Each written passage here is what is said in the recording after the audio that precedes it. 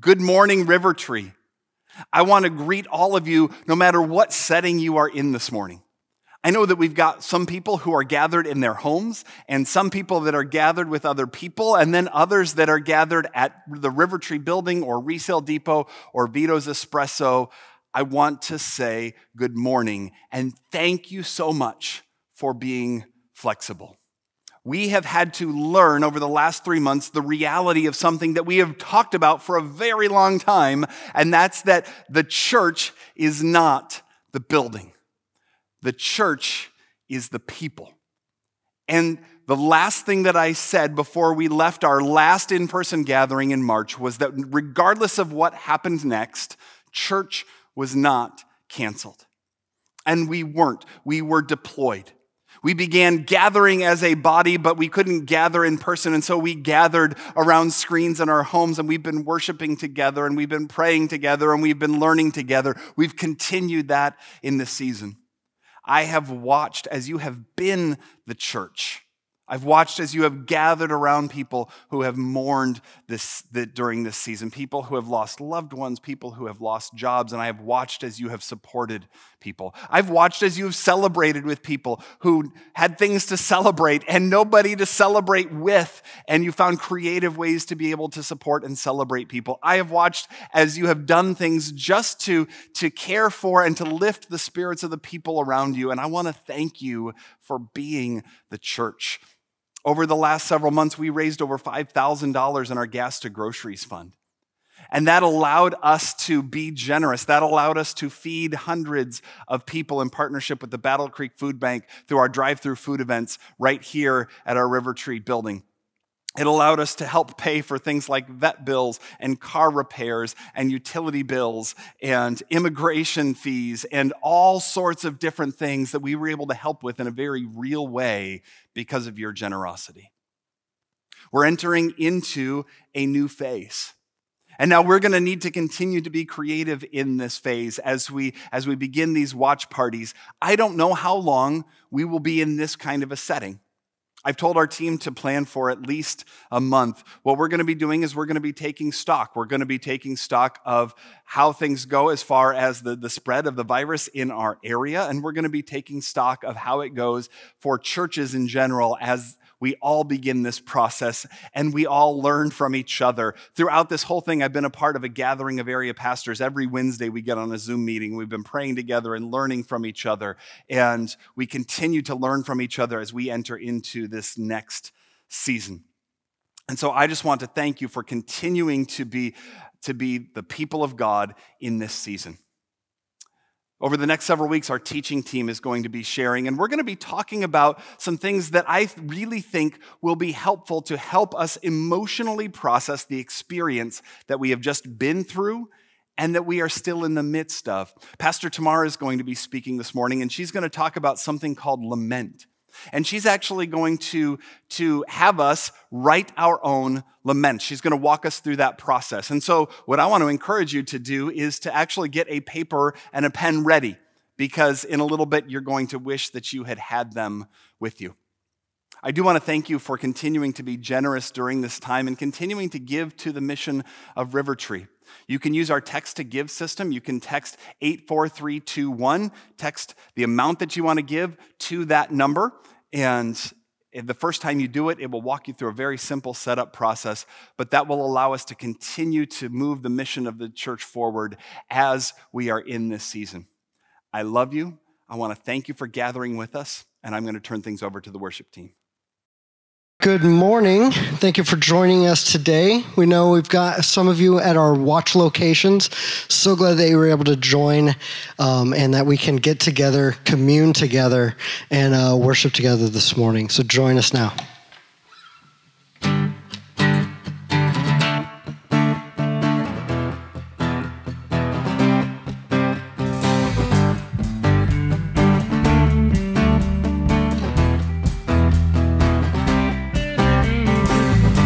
Blessed be your name in the land that is plentiful, where the streams of abundance flow.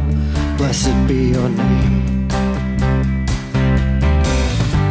Blessed Blessed be your name, found in the desert place. Though I walk through the wilderness, blessed be your name. Every blessing you pour out, I'll turn back to praise. When the darkness closes in, Lord, still I will say, blessed be the name of the Lord. Blessed be your name. Blessed be the name of the Lord. Blessed be your glorious name. Blessed be your name. The sun shining down on me. When the world's all as it should be. Blessed be your name. Blessed be your name. On the road marked with suffering, there's pain in the offering. Blessed be your name. Every blessing you pour out, I'll turn back to praise. When the darkness closes in, Lord, still I will say, blessed be the name of the Lord. Blessed be your name. Blessed be the name of the Lord. Blessed be your glorious name. Blessed be the name of the Lord. Blessed be your name.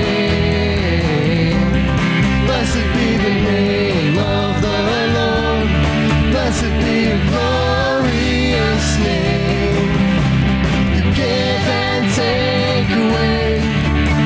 You give and take away.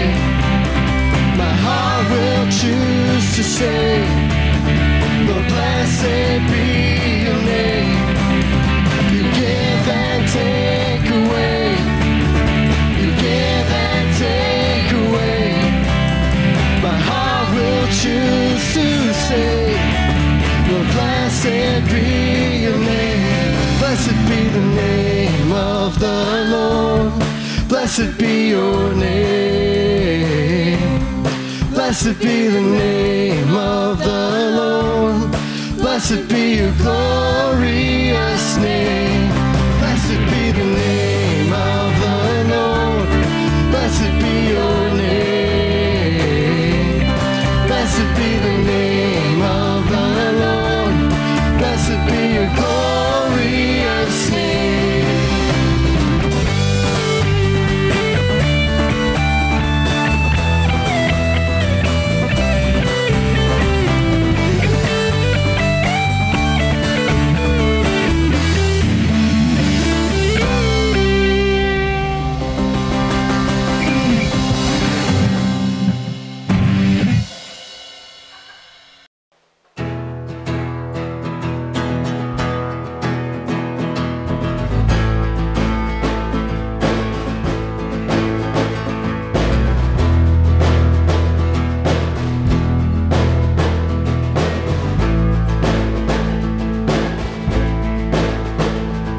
You broke my chains of sin and shame, and you covered me with grace. You mend my life with your holy fire, and you covered me with grace. You are the hand that reaches out to save. I am set free. Oh, I am set free, oh, it is for freedom, and I am set free. You broke my chains of sin and shame, and you covered me with grace.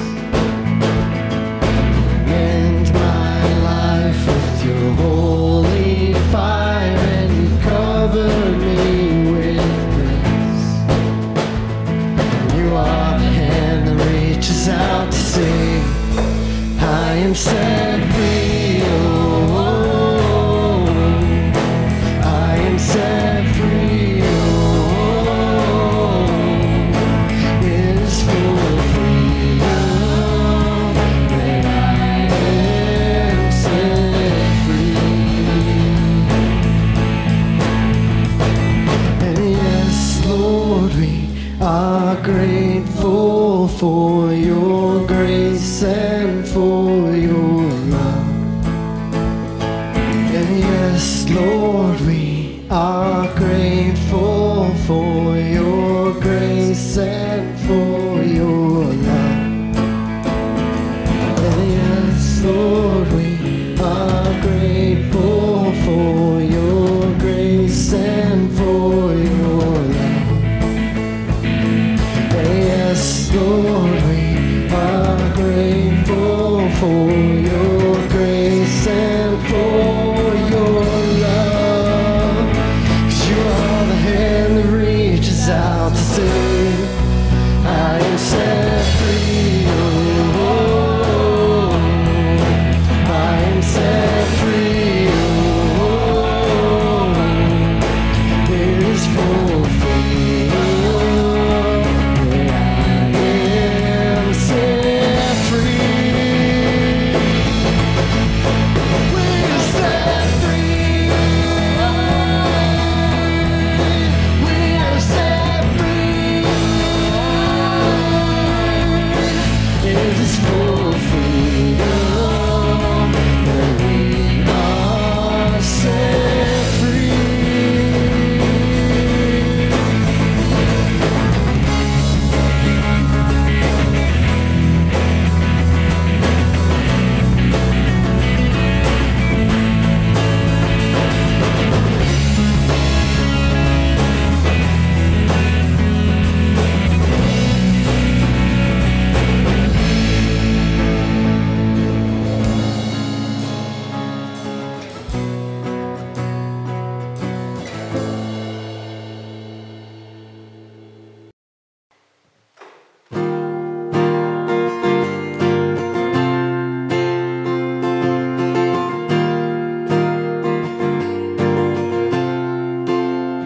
The head that once was crowned with thorns is crowned with glory now. The Savior knelt to wash our feet. Now at his feet we bow.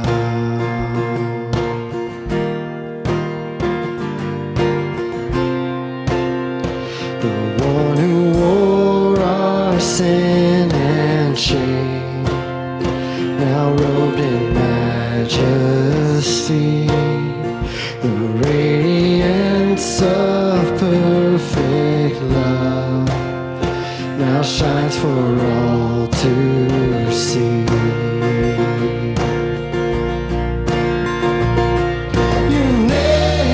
Your name is victory. Our praise will rise to Christ our King.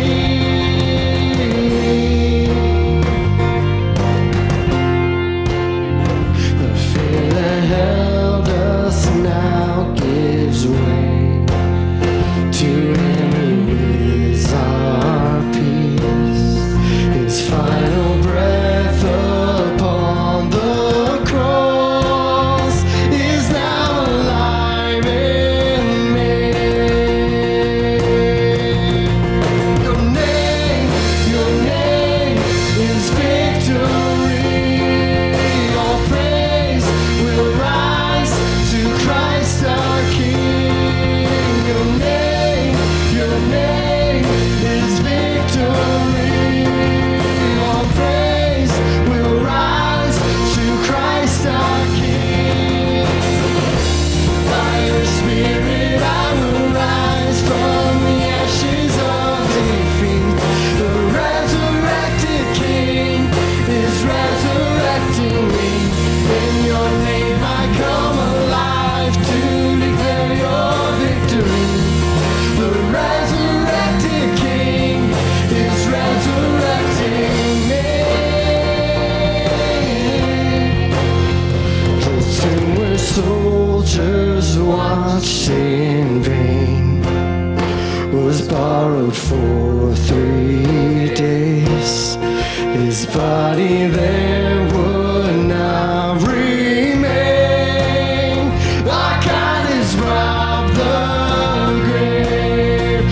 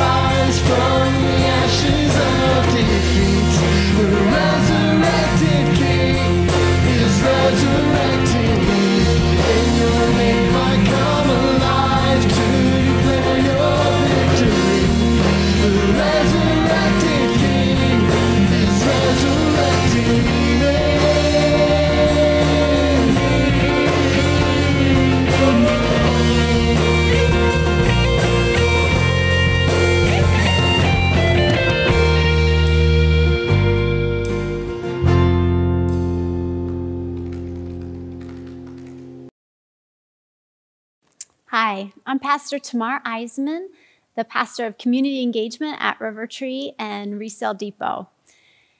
And I was just thinking about these last 3 months, and if there was one word you could describe the last 3 months, what would it be? For me, the first word that pops into my mind is heavy. It may not be the best word to describe the last 3 months, but it's the first one that comes to me, just a sense of heaviness. And it started with COVID-19, and then fears about economic recession, and then natural disasters, and there was even some freak insect infestations happening, and then violence. Lots of violence. And I think for many of us, we started this time just trying to be flexible and adapt and, keep your chin up, do whatever's possible. We're in this together. We'll get through this. And I just saw a lot of that kind of good, positive response. But as each crisis has been layered on top of each other, it's just gotten harder. And in the last 3 weeks, seeing all these videos of violence, oh man, there's like a sorrow that has crept into my soul. It just hasn't left.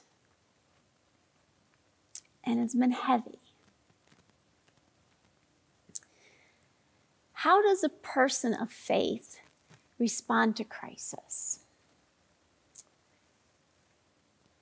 When I look around us, it seems to me there's 2 storms we have to respond to right now. There's the storm that's going on out in our world around us, and then there's a storm that's happening inside.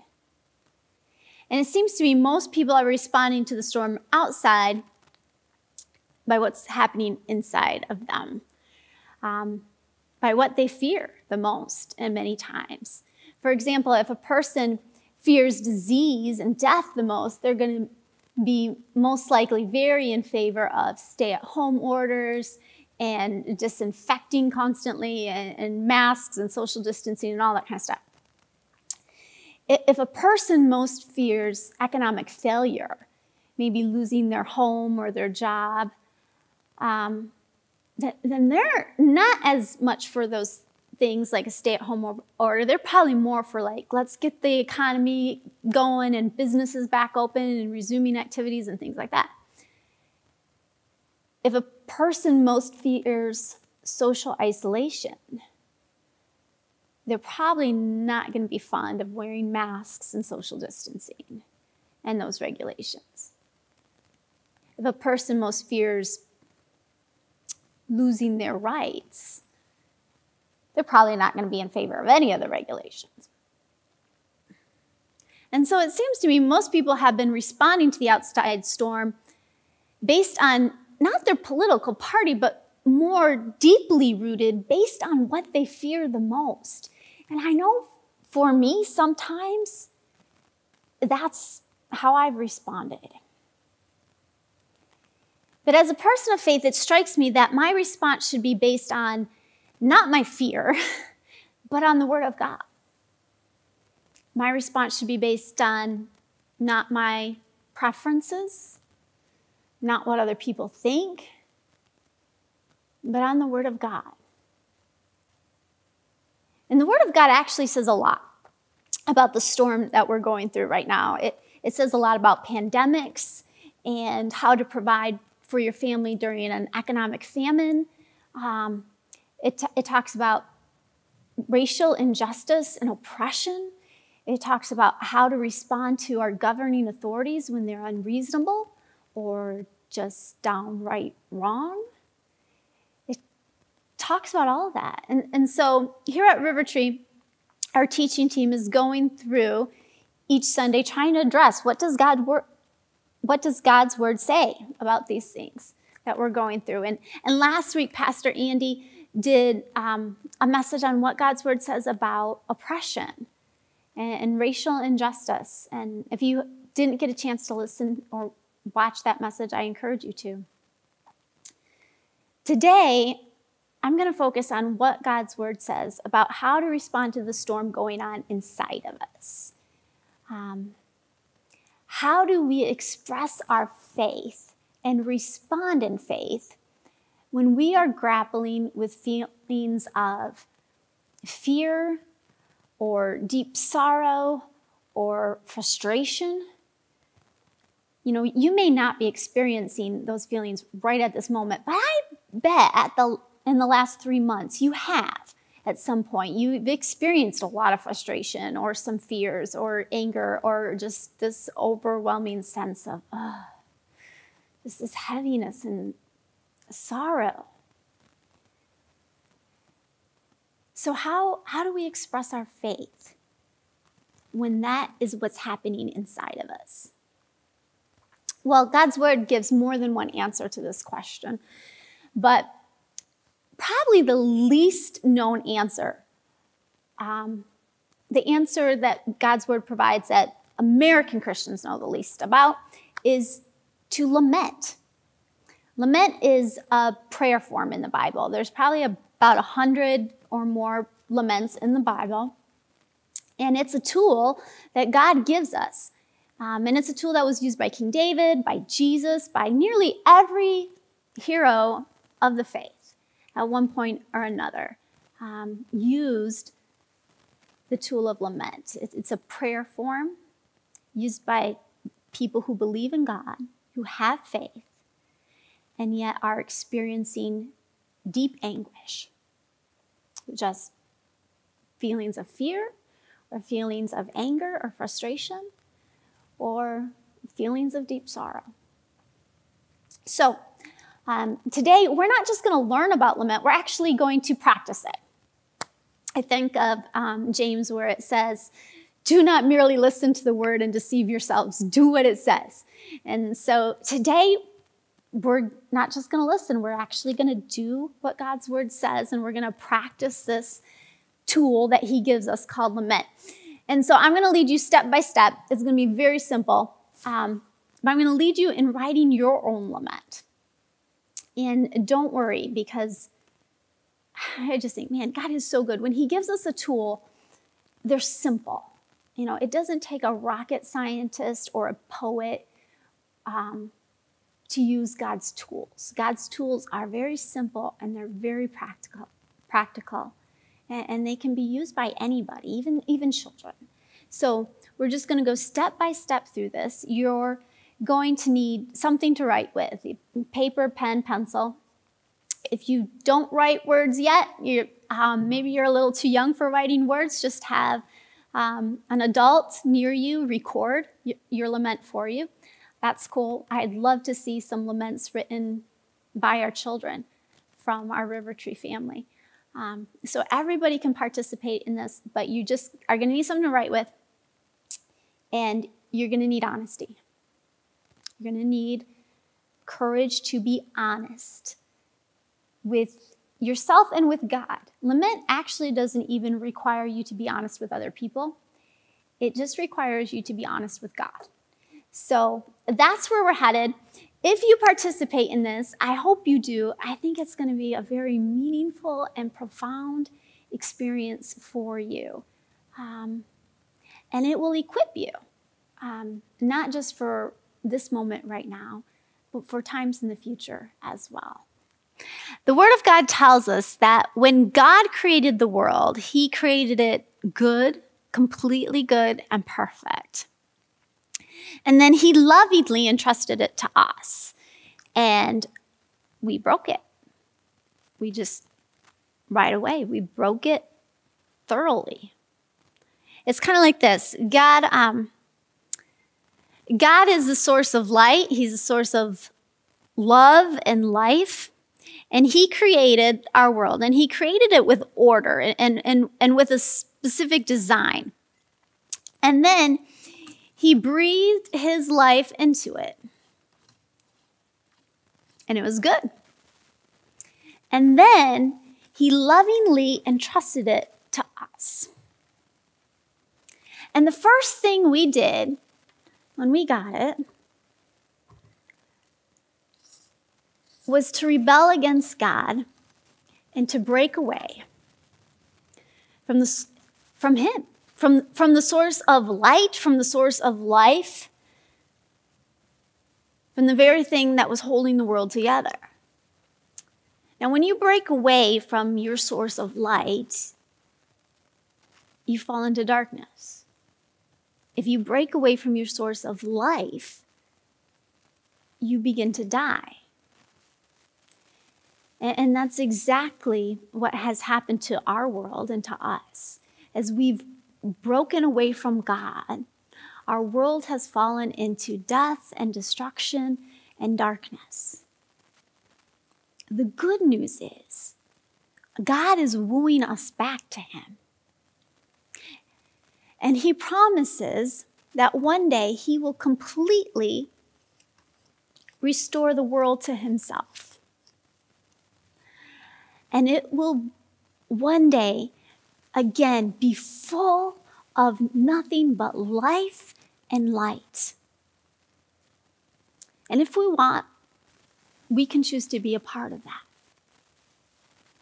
I want you to imagine for a moment what that will be like when God restores the earth to himself. Now, first of all, we're not going to be angels with harps on clouds, okay? That's not in the Bible. What the Bible says is that God is going to make a new heaven and a new earth, and they'll no longer be separated, but they'll be brought together. And we'll live on this new earth that's been completely restored. It will probably be quite familiar, a lot like our earth that we know now.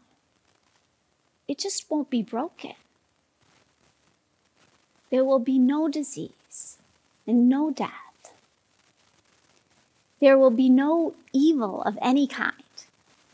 No one hurting anyone else. Not even animals are going to hunt each other anymore. There will be no natural disasters. The Bible says that the seasons will be perfectly regulated. Can you imagine that? I want you to write on your paper just this phrase, a new earth where.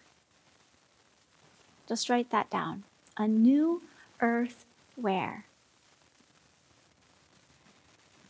And then complete that phrase with whatever promise of the new earth that you most long for. What is it? A new earth where no one is treated unjustly. A new earth where no one dies, and I can hug all my loved ones. A new earth where the sun always shines. That's in Scripture. A new earth where the streets are paved with gold. That's in Scripture. That might be a clue to a new earth where there's no economic disparity. I mean, everybody lives on a street paved with gold.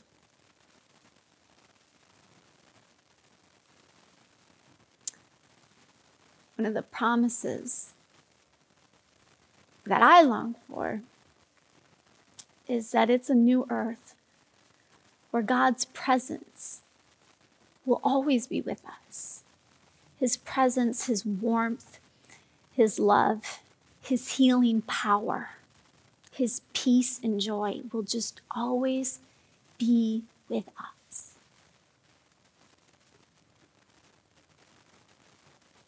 I want you to take a moment. If you need to pause the video, go ahead and just complete that phrase, even if you don't believe in the Bible. Even if you think it's only a dream.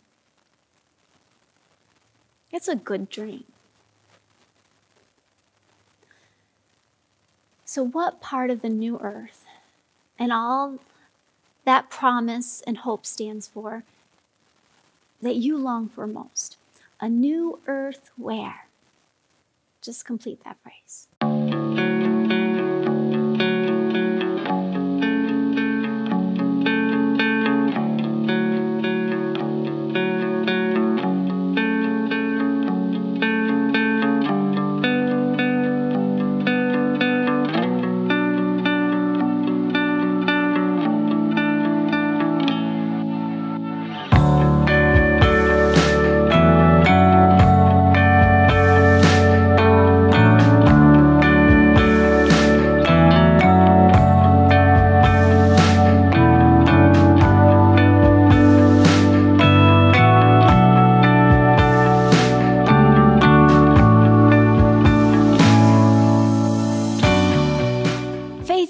that the God that we do not see exists, and that he is good, and that his promises that are good will come true. That's what faith is all about. The difficult part about faith is, from our human perspective, God is exceedingly slow in fulfilling his promises. We believe in him. We believe he's good. We believe he has these good things in store for him. We love his promises that he's going to bring peace, that he's going to bring unity, that he's going to heal our bodies and our relationships and our world, and there's going to be justice. And, these are good things.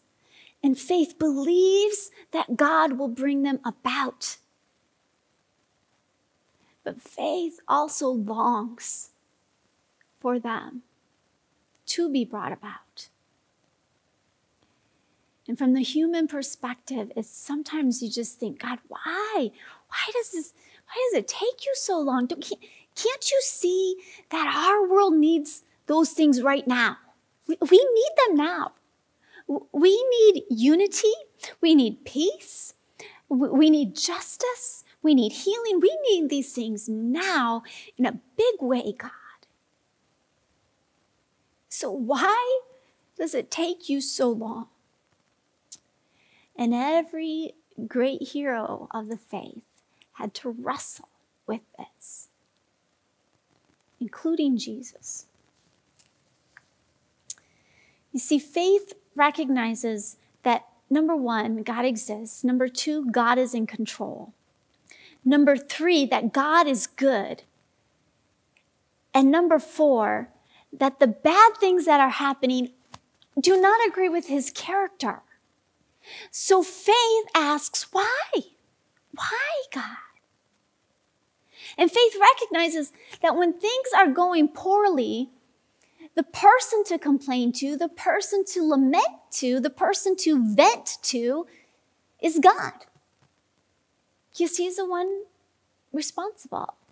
He's the one in control. He's the one that is capable of fixing it. And laments recognize this. And so every lament begins with a complaint to God, usually in the form of a why question. Even Jesus did this. He's on the cross. He said, my God, why have you forsaken me? Sometimes we think that having faith means that we will never doubt, or that we will always be peaceful and happy and But that's not actually the portrait the Bible paints of faith.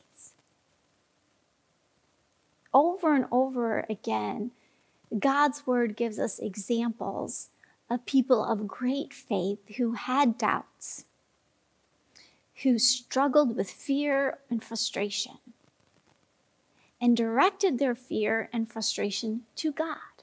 Because that's what faith does. Faith knows God is the only one capable of really changing things. And so it is an act of faith to bring our complaints to God. Why? Why, God, do you allow COVID-19? Why, God, did you let my loved one die? Why, God, did you let me lose my job? Why, God, do you just seem to be silent and you don't answer my prayers? Why, God, do you let my people be mistreated? I'm going to pray, and then I want you to write down your why God question. What complaint do you need to bring before him? It might have to do with COVID or another crisis our nation or world is facing. It may be something much closer to home for you.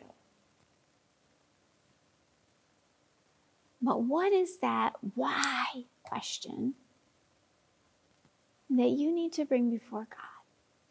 Won't you pray with me? And then if you need to pause the video to write that down, go ahead and pause the video. Heavenly Father, I thank you that you are big enough for all our doubts and our fears and our frustrations and for our sorrow. And that you are not intimidated or threatened by our questions at all. I thank you that you do hear us and that you are good. And you have a good future in store for us. And I thank you that you are working in our world, but God, we don't always see your work and we don't always understand your work. So please listen to us now as we ask you why.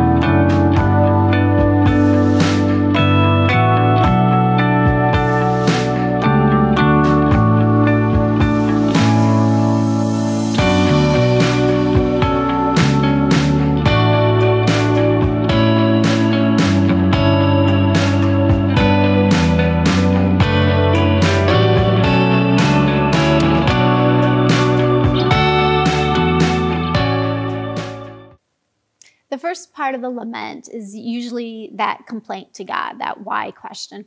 The second part is just a statement, a sentence or two about what is going on in your life or in your world that is causing you anguish, that is causing you to be frustrated or fearful or just have deep sorrow or feelings of hopelessness. So they're just simple sentences. Here's some examples from Scripture. For example, Psalm 22. It starts with that complaining question for God. My God, why have you forsaken me? Why are you so far from saving me? So far from my cries of anguish. And then next comes a statement. My God, I cry out by day, but you do not answer. By night, but I find no rest. Another example is from a book in the Bible called Habakkuk. And again, it starts with a complaining question. How long, O Lord, must I call for help, but you do not listen? Or cry out to you violence, but you do not save? Why do you make me look at injustice? Why do you tolerate wrong? Wow, I'm sorry, that just really hit me. Why do you make me look at injustice? I have had to view more injustice in the last 3 weeks than I've ever wanted to. Why do you make me look at injustice? Why do you tolerate wrong? After the questions of complaint come the statement of frustration. Death and destruction are before me. There is strife, conflict abounds. Therefore, the law is paralyzed and justice never prevails. That sound familiar? There is strife and conflict abounds. Therefore, the law is paralyzed and justice never prevails. Again, people of faith understand that ultimately God is in control. So he is the one that we direct our complaints to. So from your human perspective, what is happening right now that is frustrating to you or is, gives you anxiety or just deep sorrow? Your statements do not have to be as poetic as Habakkuk's. I mean, just a simple sentence in your own words, the way you would normally talk is best.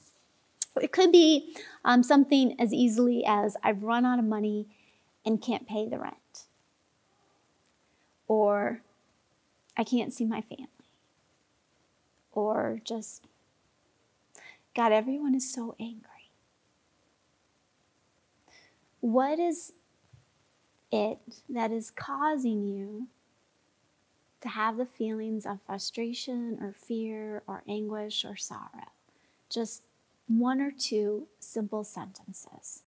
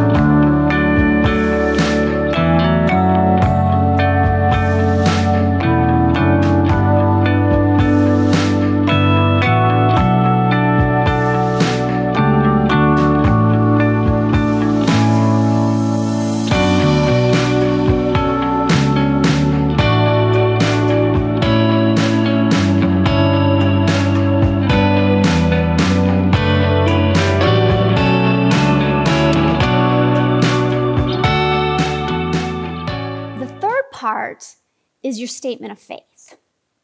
And this is the order laments go in. They start with the complaints, with the facts about what's happening, and then a statement of faith. And the statement of faith never comes as a change of emotion and a change of feeling. The statement of faith comes in spite of the feelings of anguish.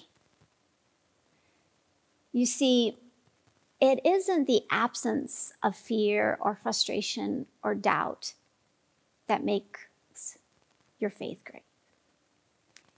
It's choosing to have hope in the midst of your fear or frustration or doubt that makes your faith great. And we see this most beautifully in Jesus when he was hanging on the cross. And he says, my God, why have you forsaken me? And then his next words, he says, into your hands I commit my spirit. He trusts God with his spirit, even while feeling forsaken by God. That is faith. And so now is the time for you to make your statement of faith. I want you to choose one of these phrases. These are all taken from different laments in the Bible. You can choose one of them. Yet will I trust you. Yet will I praise you. Yet will I wait on you. Yet will I call on you. Choose one of those. Or if you want, you can use Jesus' phrase where he says, into your hands I, and then you're going to have to finish that one. What are you going to place into God's hands? So you could use that one. Into your hands I, you can finish that phrase, or choose one of these other statements. It's a statement of your commitment to continuing your relationship with God, even though it might seem a little dicey at the time. Yet will I trust you, yet will I praise you, yet will I wait on you, yet will I call on you. Go ahead and choose one of those phrases and write it down.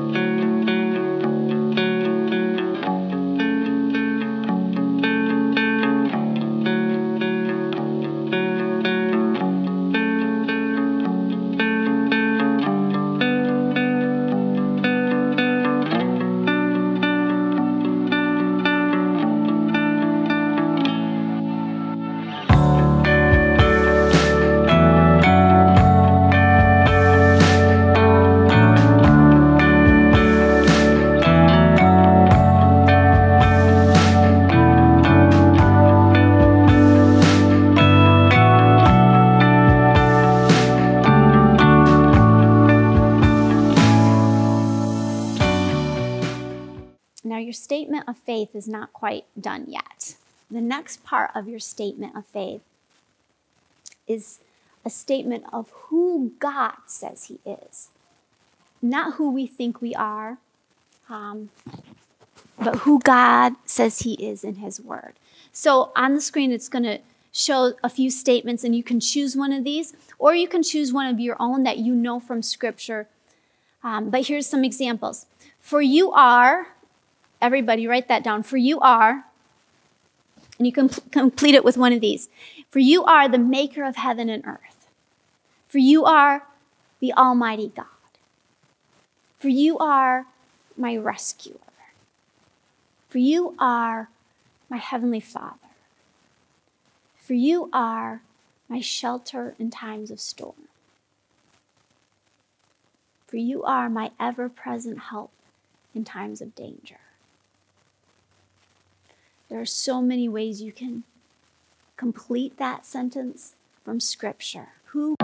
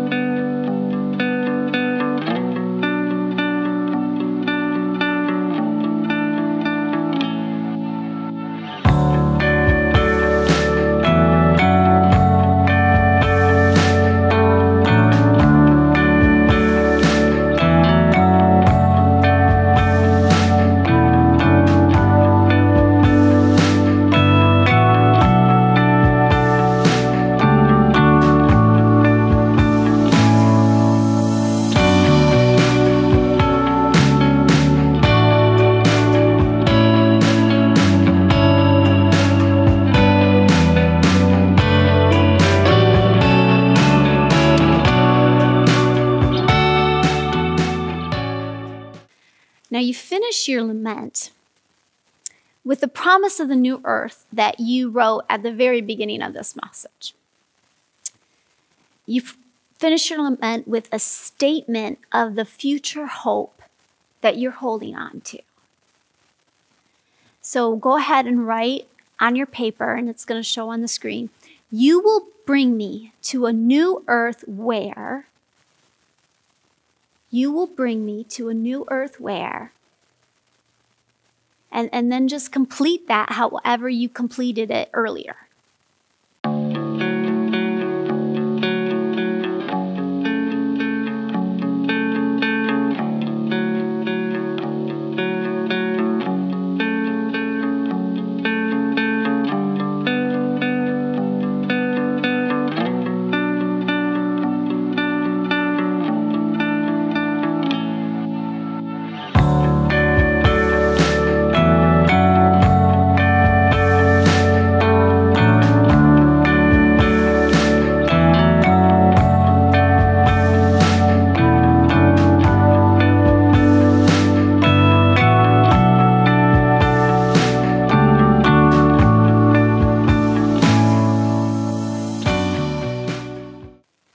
So there's your lament.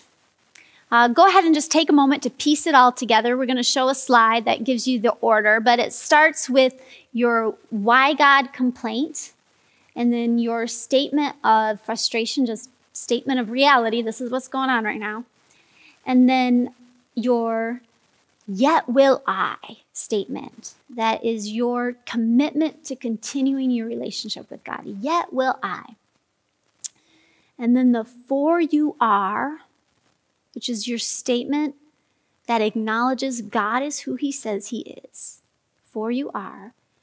And then lastly, the you will bring me to a new earth where. And this is your statement of the future hope. Now, you'll notice that the lament doesn't answer the question why. Those questions that you had in the beginning, it doesn't answer them. And that's because God hasn't given us an answer yet. And faith is holding on to the hope, even when it doesn't seem justified, even when we haven't got our response from God yet. That is faith. So, now, what do you do with your lament? Well, I hope you do what the biblical writers did. I hope you, first of all, speak it aloud to God, because it is a prayer that is meant to be spoken to God. And I know for myself, I can have thoughts and feelings, but they never seem quite real until I vocalize it to someone. And the thoughts that you recorded here come from deep within you, and they need to be vocalized and brought to light before God. And when you bring them to light before God, then he acknowledges them and he can respond to them. So often I think God doesn't respond to us until we are honest with him about what's really going on inside of us. So speak it aloud to God. In a moment, I'm going to pray, and then we'll just pause, and you'll have your moment to just speak your lament. If you're with a group, if you're with a small group in a home, maybe you want to take turns doing it. If you're in a larger group, you can just say it very quietly to yourself in just a very quiet voice. But we're going to speak them aloud. And then I hope you do the second thing that the biblical writers did, which was to share them. You don't have to, but it is an amazing and powerful way to shine your light of what true faith looks like. And so I hope you take your lament and you'll just post it in the comment section for this video. Maybe you'll want to share the video. Maybe you'll want to share your lament on your Facebook feed or something like that. But please share. We need Christians who share in biblical ways right now, who don't just share whatever thought comes off the top of their head first, or don't just share what they saw somebody else post, but who go through a biblical response and share with people what it looks like for a Christian to biblically respond to what's going on in our world right now. So I hope you share it. And I hope you share any other message that helps you too. Not just this one, but, share other messages. Be a light. If you have lost hope, or maybe never had hope in Jesus Christ, I just want to invite you to hope. God loves you, and he has not abandoned you, and he is quietly working behind the scenes in your life and calling you back to himself. And if you trust him, he will bring healing to you, and some of it will be fast and quick and wonderful, and some of the healing will take a long time. The healing we have to wait for is better than no healing at all.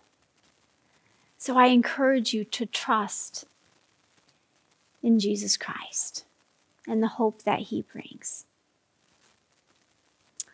Will you pray with me now? Heavenly Father, I thank you that you know we are just human. And you don't expect us to have your perspective all the time and to know why you're doing what you're doing. And you invite us to freely share with you our doubts, our fears, our frustrations, and just bring it all to you. And I thank you that you're big enough to handle it and it doesn't intimidate you, and you don't forsake us when we doubt or when we're frustrated with you. And so, God, I pray that you'll just bless right now this act of faith we're about to take, where we bring our complaints to you, where we bring our why questions to you, but we also bring our commitment of faith to continue trusting in you and believing that you are who you say you are and that you will bring the hope that you have promised to us. Will you give us courage right now? And will you please listen to us? And God, for those of us who have lost hope or who have never had hope in you.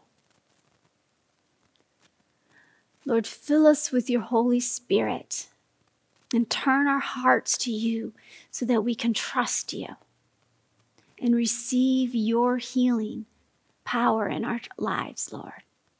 Do that work in us. And now, O Lord, listen as we ask you why. In Jesus' name we pray. Amen.